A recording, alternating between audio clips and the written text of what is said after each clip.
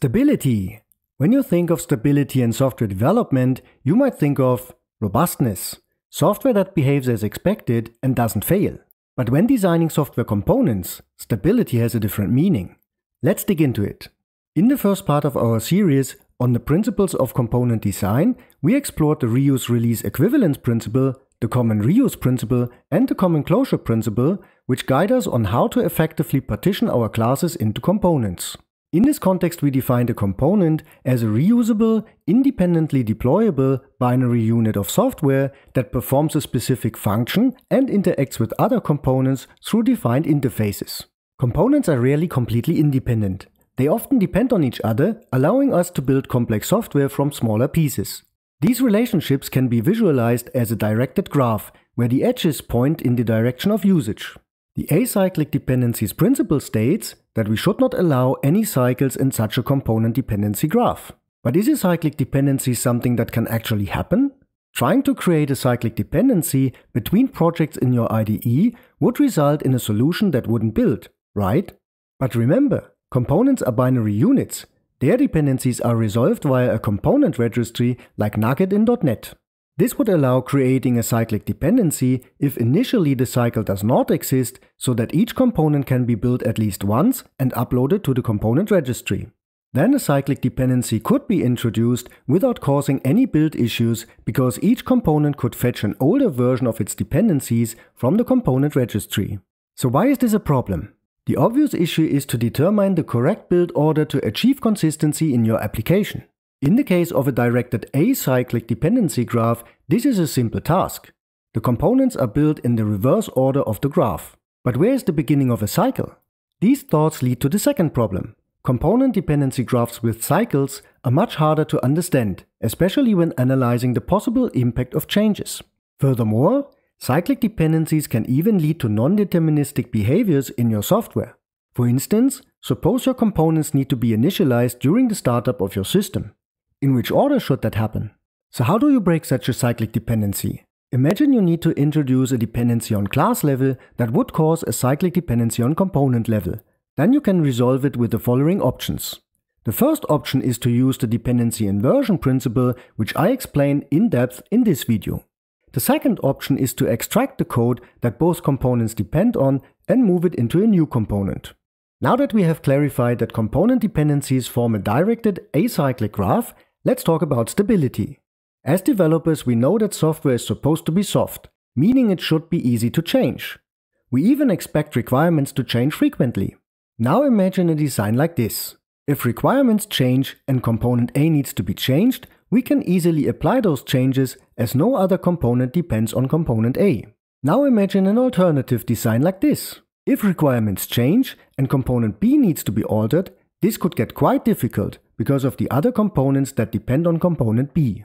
Any change in component B may impact those components.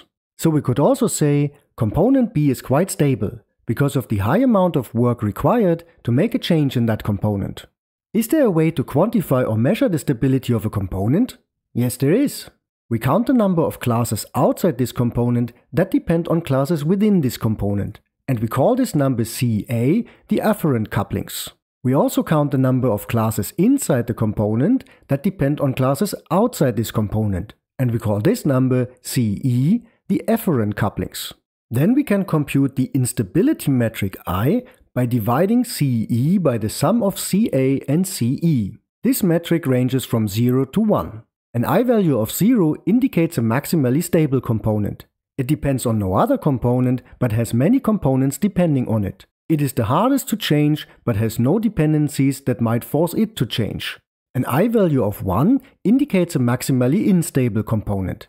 It depends on other components, but is quite easy to change because it has no components depending on it. In order to achieve designs that are easy to change, we want components we expect to be volatile to not be dependent on by a component that is difficult to change. Otherwise, the volatile component will also be difficult to change. Therefore, the Stable-Dependencies Principle demands that components should depend in the direction of stability, meaning the I metric of a component should be larger than the I metrics of the components that it depends on. But how do we avoid that stable components depend on components that are supposed to be flexible? We simply apply the dependency inversion principle again, and either invert the dependency directly, or we extract an interface into a separate component. And what about those stable components? These components should contain the architecture and high-level design of our software. In fact, we do not expect and also do not want them to change frequently. But if our high-level design is hard to change, does this mean it is inflexible? This question brings us to the third stability principle, the Stable Abstractions Principle, which states, a component should be as abstract as it is stable. This means stable components should also be abstract so that they can still be extended despite their stability. On the other hand, unstable components should be concrete, as its instability allows its code to be changed easily. Following the Stable Abstractions Principle, stable components do not cause inflexible designs, as such components contain classes that follow the open-closed principle and so remain extensible and flexible. We can measure the abstractness of a component by counting the total number of classes in the component, NC, and the number of abstract classes and interfaces in the component, NA.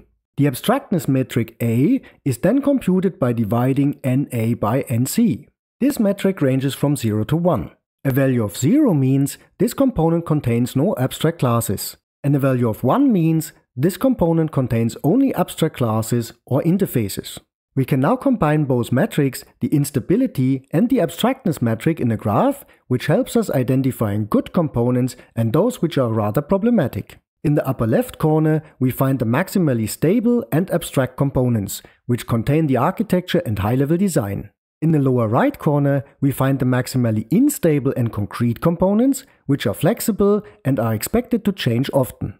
The upper right corner contains maximally abstract but unused components, also called the zone of uselessness. These components practically contain dead code. The lower left corner contains highly stable and concrete components, which can be very painful to change if required. Therefore, this part of the graph is called the zone of pain. In this zone, we often find utility classes. Of course, many components will not fall into any of these extremes. Components usually have a degree of abstraction and stability. From this we can conclude, volatile components ideally should be located in an area of the graph which we call the main sequence. We can now compute the I and the A matrix of all the components in our system, plot them on the graph, and identify components that are too abstract for their stability or too unstable for their abstractness. Those components would not be on the main sequence. The higher the distance from the main sequence, the more problematic a component might be. We can even compute the normalized distance d by taking the absolute value of a plus I minus 1. The d metric ranges from 0 to 1, where 0 indicates that a component is directly on the main sequence.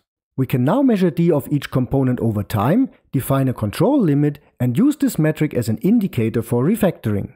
Now that we have covered all 6 principles of component design, I would like to ask you, which of these 6 principles do you think is the most crucial one for avoiding fragile software designs?